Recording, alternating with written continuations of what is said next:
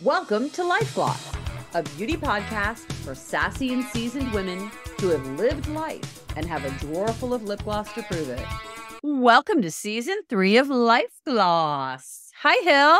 Hey, Susan. By special request, demand, actually, everyone wanted us to turn our cameras on. So here we are. Here we are in all our glory.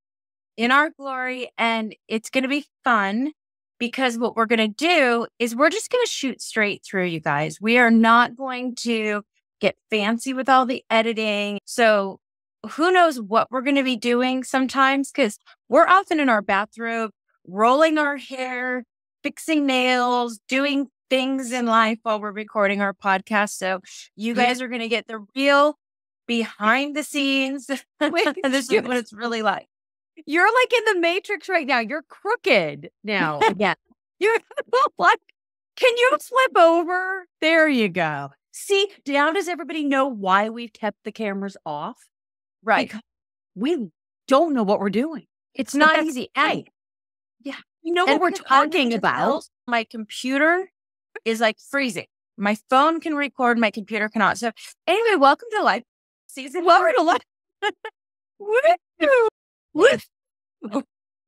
Take 100. So yeah, we'll get better at this. And you want to know what's funny, Susan? I have you in not one, but 2 windows. I have you like this.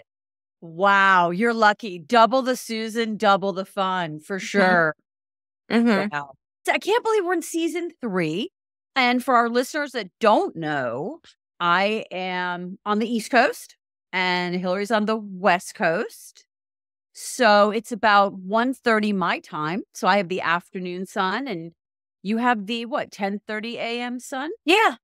Yeah. So that's kind of where we're at today. And we thought we would just pop on officially and unedited and just kind of talk about what's going on as we enter season 3. What do we have to look forward to this season? What are we up to? What are some thoughts? What are we thinking about these days as we transition? I know here in the Gerdeman household, it's back to school, which also means, maybe a little bit more time for me again. So that's kind of exciting. More time to get my hair done.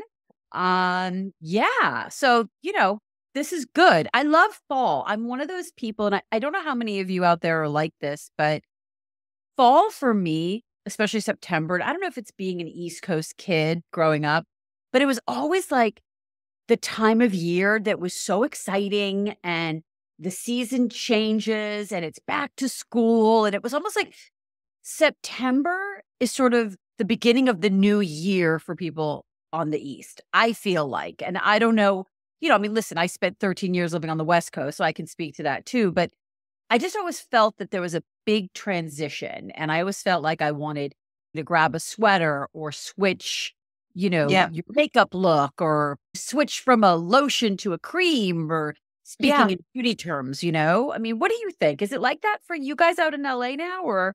I am definitely a Southern California kid. I mean, I grew up in Newport Beach. We did move, we lived in the South for a little bit here and there, but I spent a school year in New Hampshire. So I know what you're talking about. And it smelled like apples in the air and it was cold and you had to change your summer wardrobe to your winter wardrobe, which in LA, back to school meant new clothes, but it's just because it was a new school year. You were still wearing the same stuff. As I got older and started doing Fashion Week in New York, September, then I started really getting the seasons, which I know you were just in New York. So we were talking about that and we thought, why are we talking about this? Let's turn the cameras on.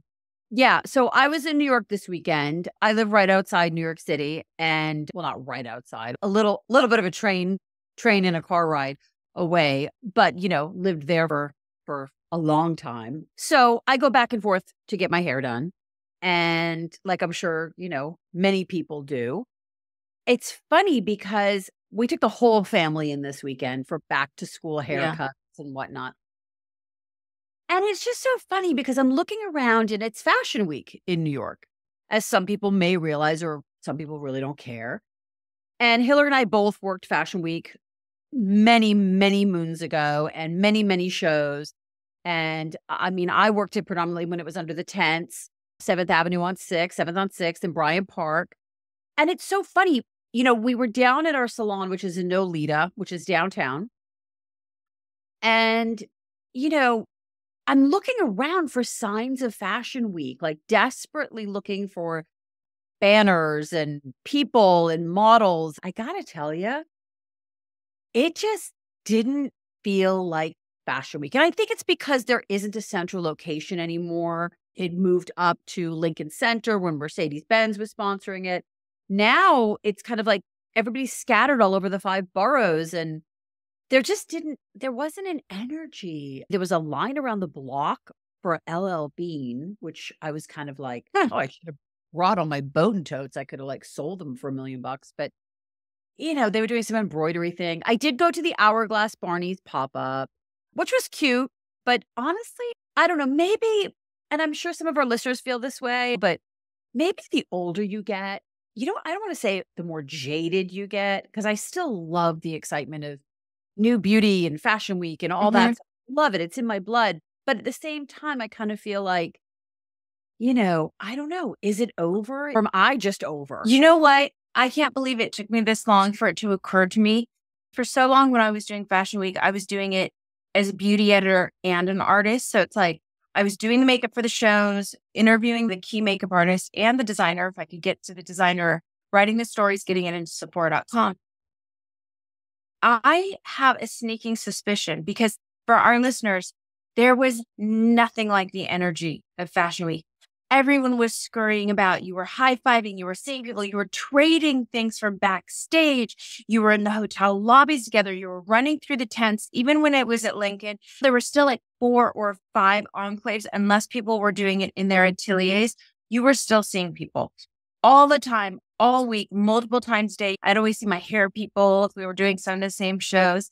But there was an electricity, cafe, streets, hotels. It was on fire. You didn't sleep for a week. And it didn't matter. It just didn't matter.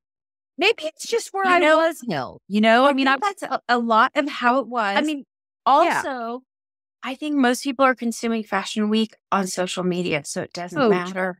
I think it's social media. But I just thought there'd just be more kids roaming around. Like I thought, like I said, we were in Nolita, we were in Soho, we were downtown. But I just didn't see any models walk around. I didn't see any kids and great fashion. And my daughter, she's 17 and she was looking for, to see if anybody was wearing really outrageous clothes. And no, it was just very quiet. It was you would not have known. It was just another weekend, a beautiful weekend, but it was just another weekend in the city. So I don't know, maybe we're just getting older, or to your point, I think it has changed. I really think it's all changed. And people are scattered. They're doing like invite only in their ateliers, which they used to do before, but there was an awareness that like editors needed to get to all the different shows. People would coordinate shows if they were in different areas. They would time it so you could get to one and then get to the other. If they were important shows. Yeah. And now it seems more of like, if you're going to make it to my show, then plan the day. There was it was magic. It was really pure magic. And I mean, I was there on 11 when the towers came down. That's right. Yeah. And even it was shut everything down. Of course, obviously, it was the hugest tragedy. And most of us ended up in the park because all of our shows were canceled and we were stranded there. Yeah. I can't tell you, it's been so long ago. All the people that I ran into, we were just all in the park. What else do you do?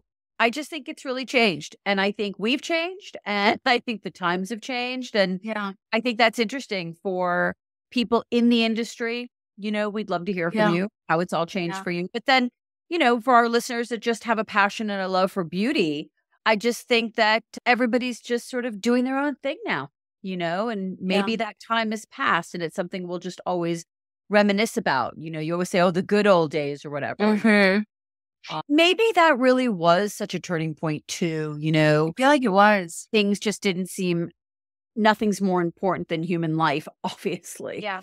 So it was such a turning point for so many. And then we had another, obviously, big tragedy and turning point with COVID. So maybe, things just really will never go back to how they once were, and I think that's okay. We move forward, we march on, and At those least we got to be a part of it.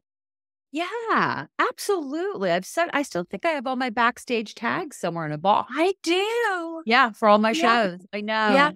I know. I know. So cute. And you can always tell when there was a new artist because they'd be like, "Well, how do I get paid?" And we'd all be like, "Yeah, you don't." Yeah. You know. Good luck finding money. But it was fun. It was such a good time and such a creative time, and I think that's the other thing that's happened with social media in the beauty industry, especially, is everything is so clean and glossy and perfect. And with that comes an ease. It's so easy to like something and press a button and it's delivered to your house within 24 hours. But the search is gone, the Oh, yeah. creativity, the weirdness, Oh, like all of that is gone forever, So we have to create our own and make our own, yeah. you know? Remember when we used to have to like tramp through, sometimes even the meatpacking district, we'd have to tramp through these big broad streets and then these little tiny alleyways. And then you'd sometimes have to go up that whole hand crank elevator to get to that one little spot. I remember the first couple times that I went, the makeup artist had me like, the key makeup artist, she was like, "You can't look at the building that we're in." Like, she all but blindfolded me. She like basically was like, "You can't look at the building number. Don't look at where we're getting out." Couldn't look at the floor the first time we went up there so that I wouldn't know where we were going. Obviously, later I knew, but there used to be a hunt. Getting your supplies and getting in and out of a taxi with the big trunks and cases and, Mhm. it definitely is a young person's game. Like, I Oh, could yeah. not be traipsing around with Mhm. my, makeup luggage and, it's like, it's definitely a young person's game. Yeah. There's no way I could be schlepping around like I used to No. anymore. But in the slush in February. Yeah, that was so much fun. But now I'm kind of thinking with this whole, into fall, what are we doing with makeup? Like, are we, I'm still like bronzing. I'm still like keeping my, little bit of bronzer, a little bit of this, little bit of that. I did do some makeup shopping over the weekend. Ooh, I bought a little bit, some new things from Gucci Westman because, I Oh, really love her products. What else did I get into? There's a new brand for teens. If there's any moms out there listening, Gen Z, which my daughter picked up some stuff from there, which is really cute, very it's cool. called Gen Yeah. Z. Gen Z or Gen C. Sorry, am I saying it wrong? Gen C. It's Gen C for Gen Z. Yeah, Gen C, GENSEE. So that Huh. the girls told me I think we were in Credo that was the hot new line. Everyone was loving it. So a little brow gel because she doesn't really wear much makeup. So Right. she did that, and I picked up my stuff. There doesn't seem to be those big launches right now. We're not seeing like what we used to have, the big fall launches in August, with all the Mhm. color out there. It's not as much. It's more little niche products, little like, or maybe they'll extend the color line. I went and checked out the Goop store. I know they just launched a bunch of new lip glosses. They're really nice. Check those out. Hourglass for Barney's. They did a really nice new palette. If you're in the Mm. mood for a palette, the palette was really nice. It's very small, but it was a nice palette. Bronzers, highlighters, blush, whatnot. But yeah, in every corner there's a makeup boutique. You've got Detox Market and Credo, and you've got all your little pop-ups and all your shops. But I don't know. Maybe because I wasn't in Midtown, I didn't hit any of the department stores, but definitely from what I'm seeing for fall, it just seems to be a couple of shade extensions or Hmm. concealers. I mean, just concealers, Yeah.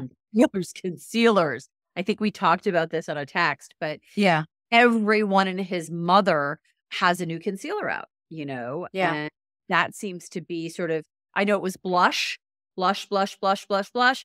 Now everyone's doing concealer, concealer, concealer, concealer. So it's almost like we're not seeing those color stories. We're seeing hot product. Like, this is the product of the season. Then everybody does one. You know what? Again, that's probably social media. Because do you remember, like, we need to go pick up a September issue of Vogue and see if it's this thick again. But Not. it used to be, I know, it used to Not. be that we would get stories. Remember, like when we were beauty directors, brands would come and tell us the story of the collection. Yeah. Janine LaBelle would come and say, "Spring is about a tea party, and these are the Right. different shades in the tea Right. party, and everything was a story." But it could be that because everything's going on social media, people don't have the patience to hear about the story and buy numerous things from a collection, so they're just I don't know. I think we can train people to pay attention to a story and buy a story again. Listening to you say that, it's making me think, oh my God, you're right. It was, there was a story. There was a whole Everything. creative thought process behind whatever products were new and exciting. Now it's just shade extension or Right. products. Like everyone's doing a concealer. So now Concealers. it's concealers, but there's no story Yeah. behind that. There's Yeah. no romance really Mm-mm. in our industry. And I think to your point, it's because everything is nichey, everything is quick, everything's a button. So I think this is why so many people I want are to be getting. romanced. Well, I want to be romanced too, honey, but that's a whole other podcast. But, I think that people just are, I don't know if it's they don't have the time for it, or I just think we've been so conditioned. Fill a need, quick and easy, quick and easy. We've become like a really cheap, whorish country. Well, we have exactly. There's no imagination, Yeah. and I would challenge a beauty brand. And this is going to be tough, but I would challenge a beauty brand to try to sell a story, a 3-piece, a 5-piece. Even when Merit was doing like those bags, it was all about like, get the bag, problem solvers. People need to know why it fits, but maybe stories don't work anymore. Maybe people don't want to hear a story, but I have a strong feeling everybody loves a story. Stories have lived for millennia. Like hashtag story time is still a big deal. So I feel like people do want to get swept up in the romance of a story. I think it's hard for brands to say, oh, we have to sell the whole collection. You don't have to. You just change your shop page and you sell from the story page. I'm giving away all the secrets that I use for clients that I've been trying to get to do this for a long time. And they keep telling me, I don't know that people are going to shop a story. Granted, I've been doing a lot more skincare the past few years than color, but I'm going back into color because I love it. So I don't know. I think we need romance and I think storytelling. I'm not going to disagree with you. I think romance would do us all a whole hell of a lot of good right now, especially in an election year. I think people could use some good news. People could use a feel-good story. I do think that the beauty industry has always been a barometer of what's happening in the world. I really do. I think that we lived in a time and grew up in the beauty industry in a time where stories were important. Now, as we're discussing, not so much because we've gotten so quick and cheap and easy. But to your point, I think the pendulum always swings, right? It always goes one way to another way. But as we get older and as our generation gets older, I think we purchase differently. I think our needs are different. So I do think there's a need for this maybe little bit of escapism again, rather than definitely. Oh, I need this. Let's get it. Or let me go into Amazon and order that. I'm out of that. It's like beauty doesn't have to just be replenishment. Beauty can also be that wonderful escapism, that sort of back to school mentality. Let's go shopping. Swept you away. Yes. Hell gone. Take me away. That it just swept you away. Yeah. So for fall, well, you can see all of my gray. It just comes so quickly after summer. So I'm thinking about going a little darker. You can see I'm more on the weedy side of a strawberry blonde, if you will. So I think my hair color is going to go a little more of a rich apricot-y, deeper. Okay. Not copper, but, I'm not going to go too orange, not going to go too dark, not going to go too violet in the undertone. But I have to be careful. Maybe just that means a lot more low lights, just richer, maybe more caramel is what I should say.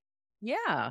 We love I'm going to go darker, which means I'm going to go a little, I think I might play with some eyes, single shadows this fall. I'm working on my lip lines here. I think I'm going to have a colorful fall is what I'm saying. Yeah, I'm trying to work even color. color.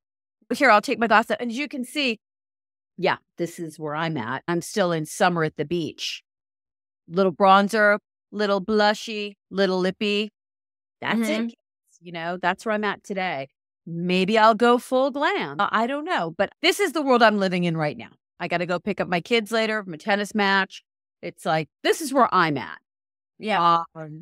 But I think that fall's a time to experiment. Fall's a time to have some fun with beauty. And I'd love our listeners to connect with us on Instagram and tell us what they're looking forward to. Are they investing, you know, this fall in skincare? Are they going to get a new lip just because? Are they going back to wearing eyeshadow again because they haven't in 20 years? This is the fun thing. Some people might call it mindless. Some people might call it escapism. Some people call this a necessity. No matter where you are in your beauty journey, let the fall season guide you what you want to do and how you want to present yourself. I think that's what's fun about beauty. It's never the same thing. It can be.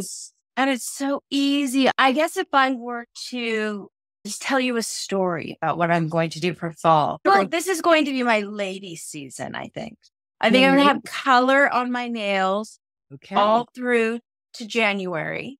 I might consider actually doing my hair, putting on earrings, and either always having on a lip or an eye. But I think I'm going to try having a little bit of a lady season. I've been running around like a feral bohemian child in the canyons of Southern California all summer. Yeah. I have not put my feet in closed-toed shoes, barely. And I've just been wearing sundresses and t-shirts. And you know, that's not really very me. So I have been having a very laissez-faire summer.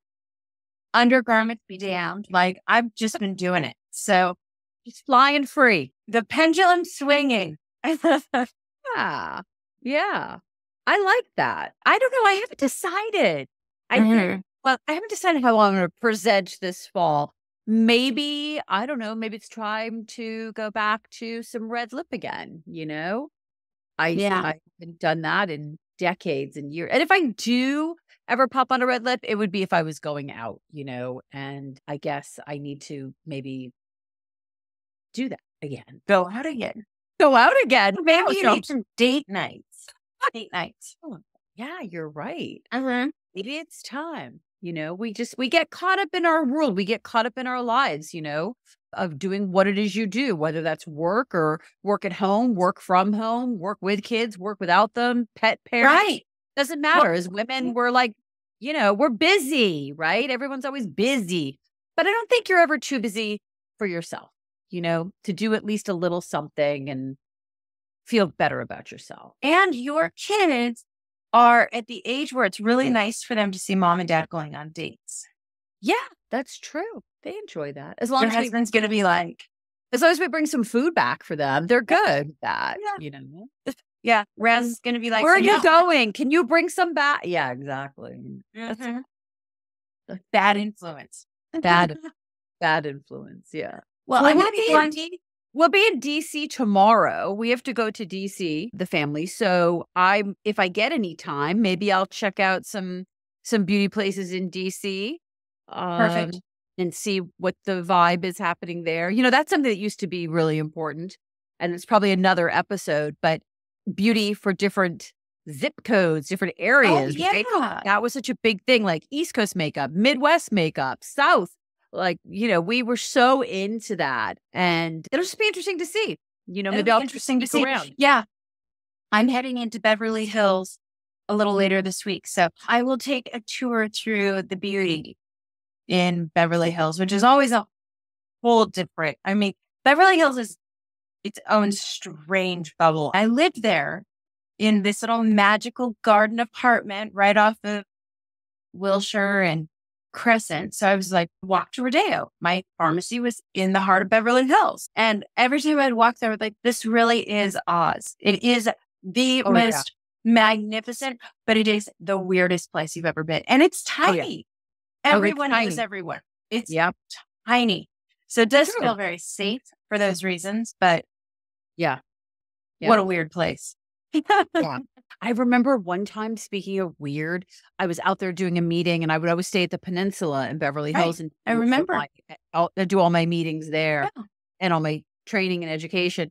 And I remember, and then you just down the road was, Saks and Neiman's and Barney's and like all the usual suspects, right? All of our accounts were down there. And I remember walking out one morning, the Peninsula, and I remember walking out and saying, the doorman said, "Oh, can we give you a lift somewhere? They have a house car, whatever." Back in my glamour days, and I said, "No, I think I'm just going to walk. I have a meeting at Barney's. I'm just going to walk down to Barney's." And they were like, "You're going to what?" And I remember this was in the 90s, and I remember walking, down. Nobody walks in LA, and no one walks, and I must have been honked at. I think they thought I was working the streets. And here I am walking. Well, the bar at the Peninsula. That's where the ladies hang out. And here I am walking to my meeting. And people are like driving by and like honking. And I'm thinking to myself, why is everybody honking at me? What am I doing? And that was the first time I really like walked in LA. And I think it was the last time I did that because I definitely didn't feel. It's not like New York or San Francisco. Yeah, I don't know what I was thinking. Like, San Francisco, we just walked everywhere. I know. Growing up in LA, nobody walks in LA. You get in your car and you drive for a few blocks. I walk because I'm a lunatic. But yeah. So strange. That's strange. Oh, the listeners, tell us where you guys are.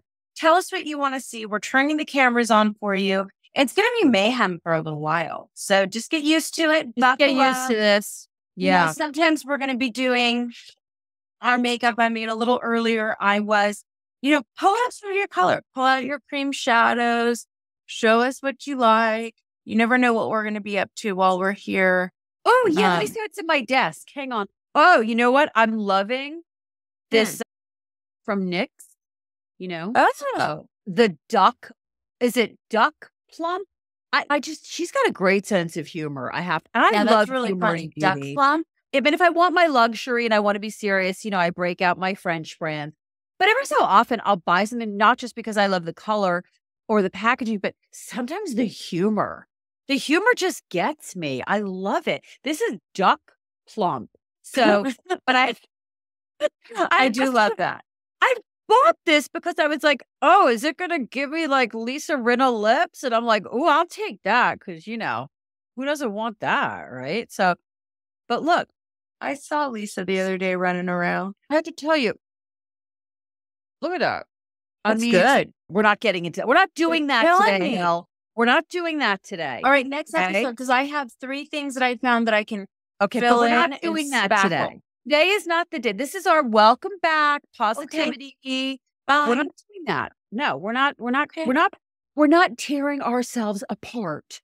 I'm not tearing myself apart. I'm just spackling the facade, baby. Okay, I like this duck plum because it's actually tingly.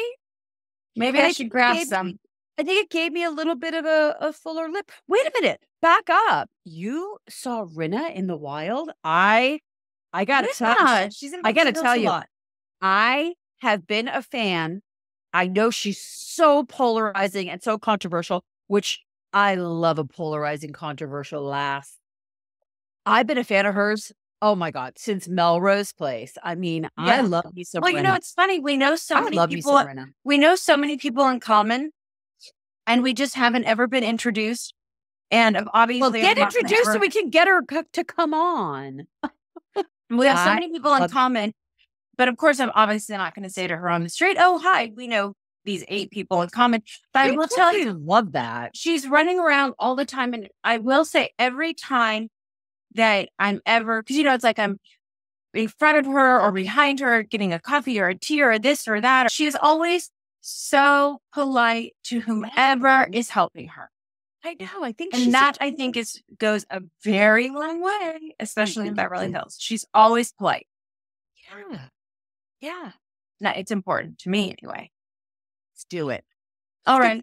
Fun people. Well, speaking of duck this has just been a random fun. We had no real topic. We just wanted to say hello. This is a freebie episode in the middle of the week. We won't be charging you. Right. This is a freebie. We're going to be posting a new episode with a brand founder, female brand founder, very interesting woman coming up. If you have not watched our interview with Dr. Perricone, you're totally missing out. Oh. You know, I watched it for the third time doing some sound edits for the audio version of the podcast. And I'm still taking notes. He's coming back in October, everybody. He's a regular with us. I can't and we're wait on to have YouTube. a regular. So you can now find us on Spotify, on Apple, on all the podcasts. So you can find us if you want to see our faces again. If this didn't feel like a train wreck to you, come watch us on YouTube.